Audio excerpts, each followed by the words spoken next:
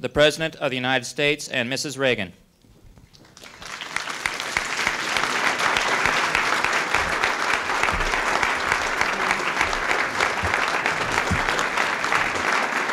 Thank you very much. Good afternoon and welcome to the White House. Nancy and I just want you to know how proud all of us, your families, your friends and countrymen, how proud we are at the job that you did representing us in Sarajevo. And we were all watching and were by your side in spirit at least during the entire competition.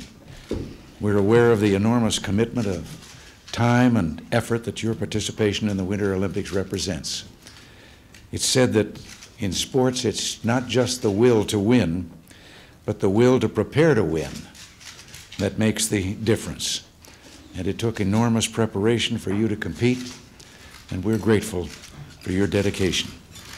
Whether you won or lost, you're now part of that elite group of citizens who represented our country in the Olympic Games. It's a distinction that'll be yours for the rest of your lives. For those of you who won medals, we have a special word of thanks. The competition was fierce and your achievement was well deserved. You've proven that a free country like ours, where support for the Olympics is totally voluntary, can hold its own against societies which subsidize their athletes. And Debbie Armstrong, you not only won our first gold medal at the Games, you're also the first American woman to win a gold medal in Olympic skiing competition since 1972.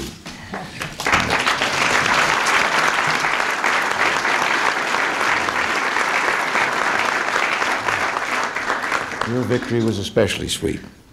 So congratulations to you, and many thanks for giving us all a big lift in spirit, I can tell you. And Scott Hamilton, the image of you skating a victory lap, waving the red, white, and blue is now fixed in the memory of this nation.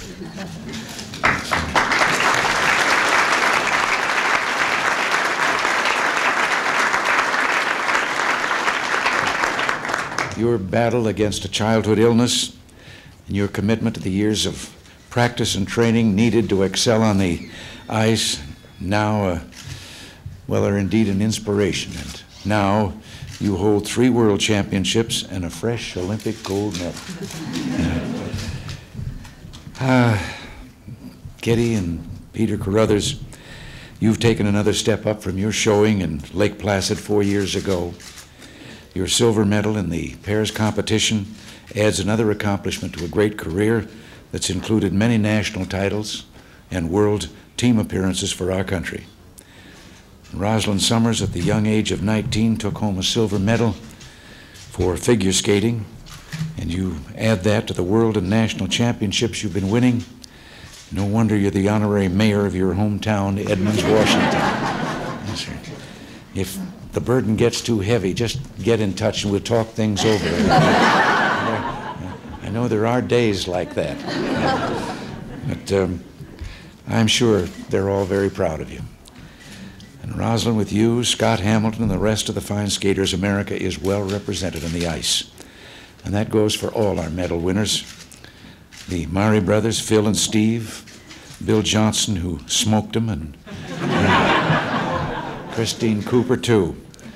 All of you here who competed, and those who couldn't be with us, you gave your country thrills beyond description. Most important, you reminded us that the qualities of personal commitment, courage, character, and heart are the mark of greatness in sport. You have your country's thanks and best wishes. And believe me, all Americans, Republicans, Democrats, independents from whatever race, religion, or creed, we're all on the same team in this, cheering you on.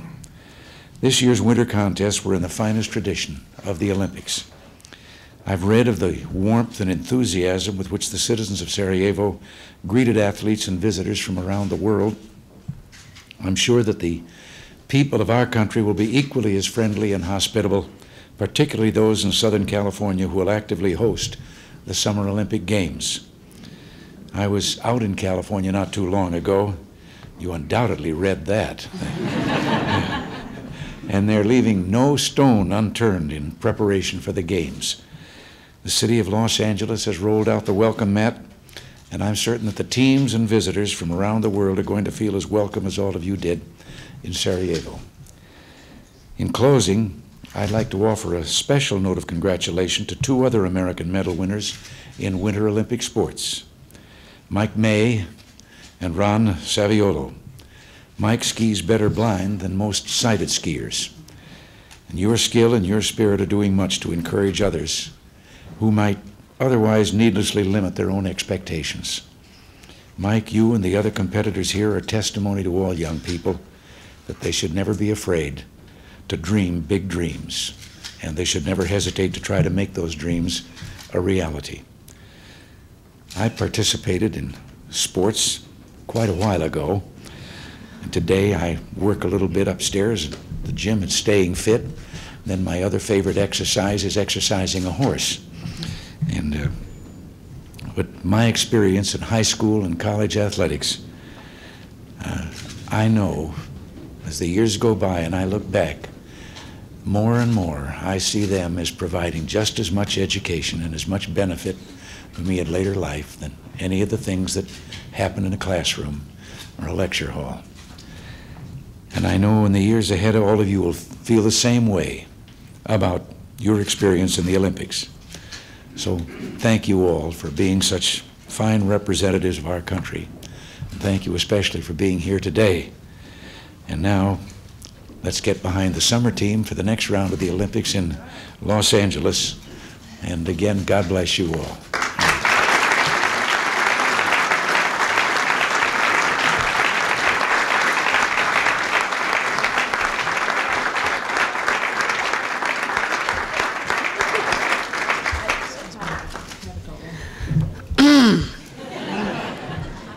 Well, I've been elected on behalf of the athletes to say a few words, and it's really a thrill and an honor for me to be able to address the president directly.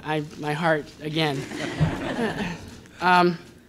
First, personally, I'd like to thank you for calling me after I won my medal. I'm sorry if I was short with you, but I'm short with most people.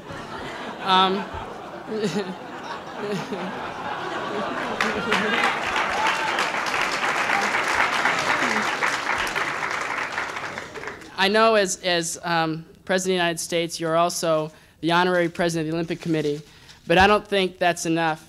And I just hope I'm speaking in the hearts of all the athletes here. We would like you to be a member of the Olympic team with all of us, and we have some gifts for you.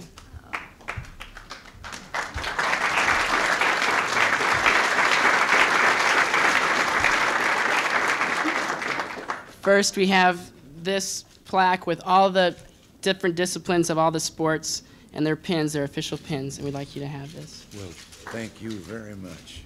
And secondly, what kind of team member would you be if you couldn't be recognized in the street as an Olympic athlete?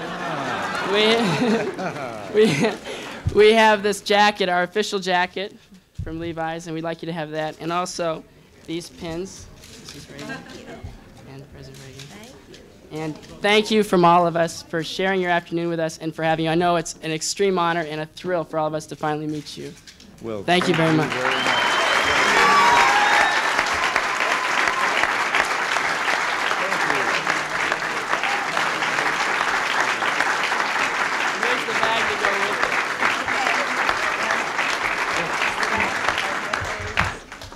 Well, thank you all very much. We're very greatly honored, and I have to confess to you that I once did have some dreams myself, but it was before the water froze. I was going to do it in swimming. I'm glad you're in politics. I got there. But, so finally, I've made the Olympic team. Thank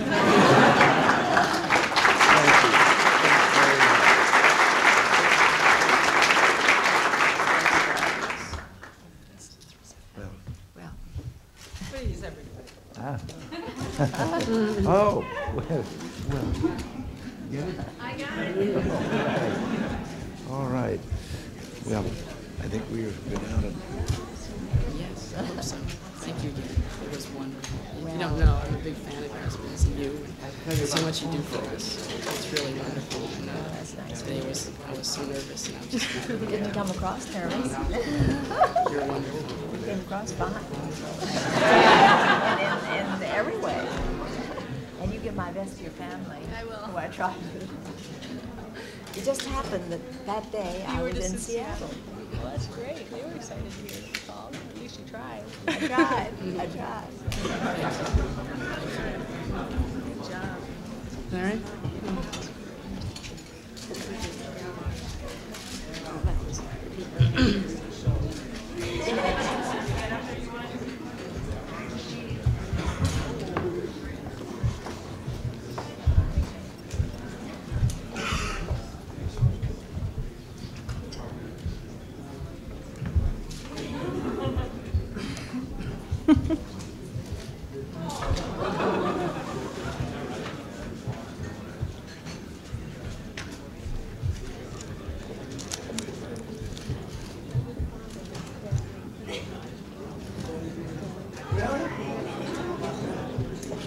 I hope somebody's coming out. Oh, yeah, we'll send them to you.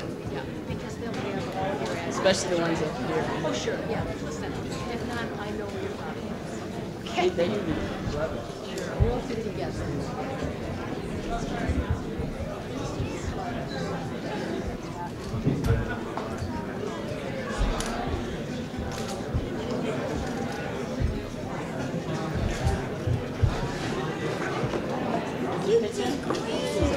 What a sandwich, Dad. That was great.